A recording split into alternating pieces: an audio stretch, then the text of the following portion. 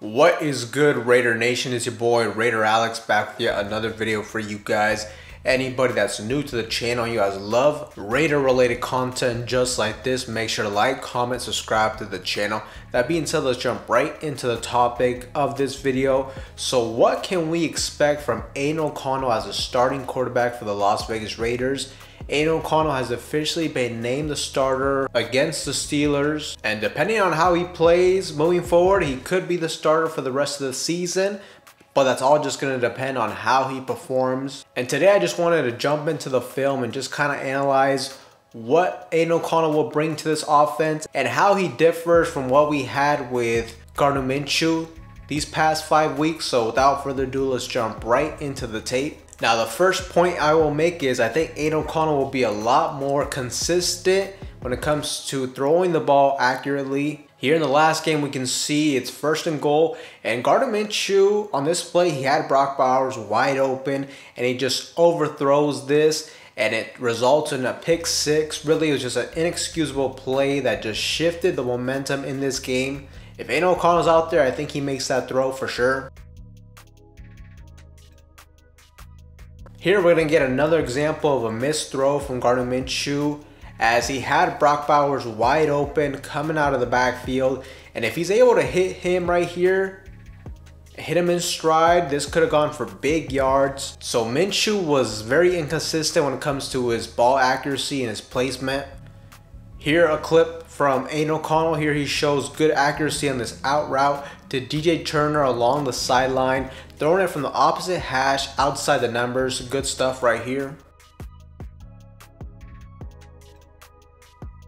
Here's another example of a very accurate throw. He's going to hit Jacoby Myers across the middle on this dig route. Hits him right in the hands. Just look at the placement right there. And with good timing overall on this rep.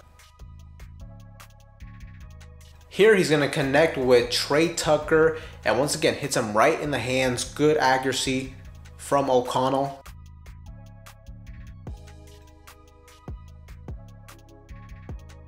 I think Aiden O'Connell will give us a lot better anticipation as well as a quarterback. Here on this play, we're just going to see how the ball is already coming out of his hands before Jacoby Myers completely makes his break on this and gets his head around. And once again, just a good pinpoint accurate pass.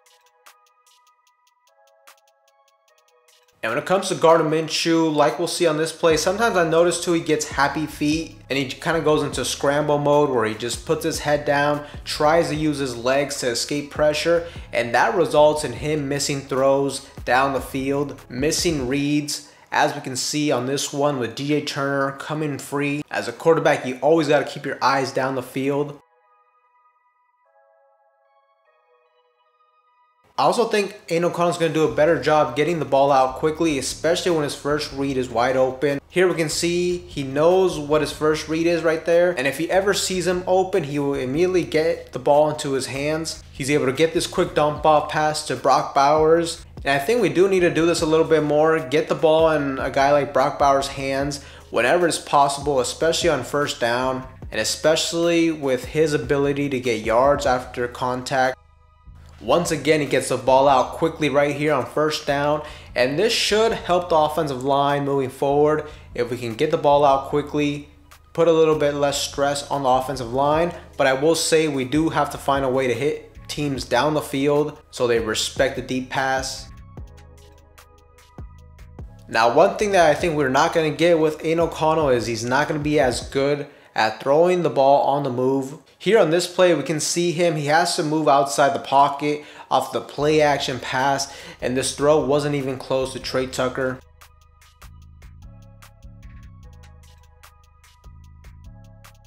Once again, this play is in the preseason, but this is another example of him throwing on the move to his right. And once again, the throw hits the turf, not even giving his wideout a chance to make a catch on this one.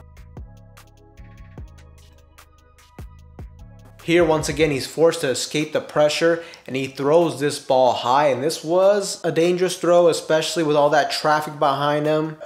Any type of overthrow like this, especially in traffic, could easily result in an interception. But I will say Aiden O'Connell isn't completely terrible at throwing on the move. As we can see on this rep, he's forced to step up in the pocket. He moves to his left and he throws this pass on the move. And this was a pretty dangerous throw as well, but he's able to fit this in there. Great accuracy and ball placement. And also, huge shout out to Jacoby Myers. Makes a spectacular catch, getting both feet in bounds. So I would just say Aiden O'Connell thus far is a lot more inconsistent throwing on the move compared to Gardner Minshew. Because when it comes to throwing on the move, I will definitely give Gardner Minshew the edge on that aspect.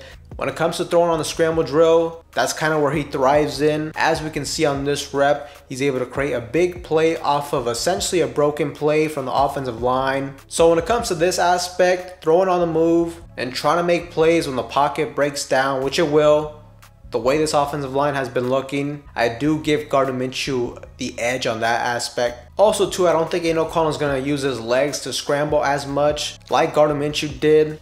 Here on this rep with Aiden O'Connell, we're going to notice he does not handle the pressure very well. He literally runs backwards towards his own end zone. That's never a good idea. And especially with his type of speed, I mean, let's be honest, he's not going to outrun anybody. And this almost results in a disastrous play for the Raiders. And Gardner Minshew does have the ability to sometimes just tuck it and run it and get a first down using his legs when the opportunity is there.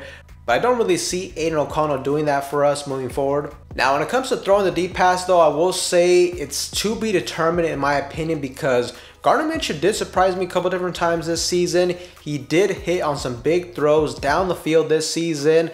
Now, Aiden O'Connell is definitely very capable of hitting the deep passes. He has a bigger arm than Gardner Minshew, but I just feel like just analyzing him from last season, I feel like sometimes Aiden O'Connell is a little bit too hesitant to pull on the trigger and take those risks down the field. He's more of a guy that's going to throw it deep when the look is there and when somebody's open down the field. But on those plays where maybe it's not super obvious that it's open and you have to kind of take a risk, take a gamble down the field, I didn't really see him take those type of chances, which I think he should be a little bit more aggressive throwing down the field. He has the capability of making more big plays with his arm down the field. But overall, this is going to be a big test for Aiden O'Connell in his first start of the 2024 regular season, going up against a very good Steelers defense.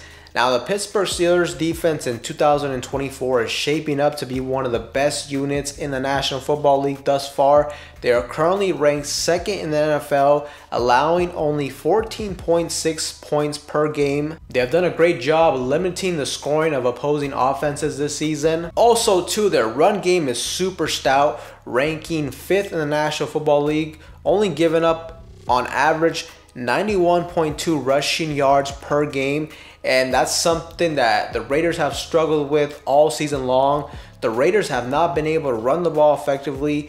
And also, we're not going to get any rushing yards from the quarterback compared to what we were getting with Gardner Minshew. Every now and then he would scramble for 10-15 yards, and I don't really see that happening with Aiden O'Connell. So I think this offense is gonna have to find a way to establish the run. We're gonna have to do a lot better on first and second down. We cannot afford to continue to get into third and long situations, and Luke Getsy's gonna have to switch it up. Maybe don't run all the time on first and second down. Maybe we're gonna have to throw it and then run. But the Steelers being a great unit when it comes to stopping the run, we just cannot afford to have those type of games where we're having 30 yards on the ground from our starting running back, where we're averaging 2.5 yards per carry, that sort of thing. And I thought the run game was going to be a little bit better with Alexander Mattison as a starting running back, but that was not the case. And once again, we're going against a defense that's very good at stopping the run. So that's going to be a huge thing for this offense this week. The Steelers defense has also been super effective inside the red zone, ranking 3rd in the NFL, allowing touchdowns only on approximately 33% of opposing red zone trips. Overall, I feel like this game will be a huge test for the offensive line as well. We have to find a way to slow down defensive end TJ Watt and not allow him to sack Aiden O'Connell multiple different times in this matchup. Personally, with the move to Aiden O'Connell, I feel like that's going to give us a lot more consistency throwing the football with his accuracy. And one thing I also think we should see from Aiden O'Connell is I think he's going to give us better ball security, not turning the football over. I think that's definitely a contributing factor into why AP made this move.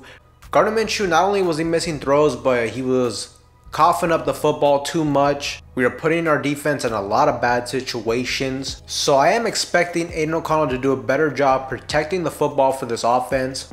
And he should help spark some life in this offense. I just feel like with Minshew, he does give us bigger upside for bigger plays, but he just wasn't consistent. He's missing a lot of easy throws and missing a lot of reads. So I think the change to O'Connell was justified. But personally, I feel like the biggest factors for success for this offense, in my opinion, will be the performance of the offensive line and the run game, which has been a huge issue for us all season long. Can the Raiders offense come back to life this week with Aiden O'Connell under the helm? Let me know what you guys think in the comment section down below, Raider Nation. But with that being said, anybody that's new to the channel, you guys love Raider related content just like this, make sure to like, comment, subscribe to the channel. That being said, I will see you guys in the next one.